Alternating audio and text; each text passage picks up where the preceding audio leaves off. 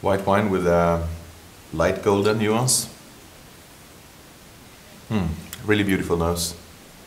Very floral here, displaying notes of really sweet grapes and honey,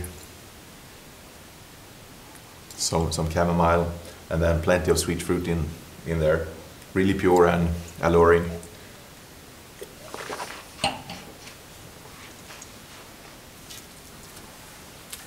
The palate is marked by some sweetness. I wouldn't call it really sweet. It's not really what people would call a dessert wine, rather in the off-dry, semi-sweet range.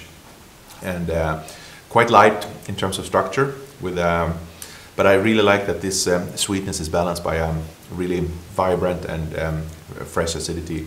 Then we have a lot of those ripe fruity notes coming through there. Ripe citrus, pear, and that grapey floral element.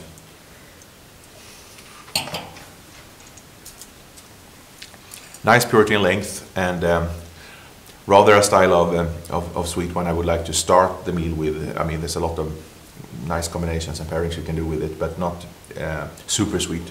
So, very nice example.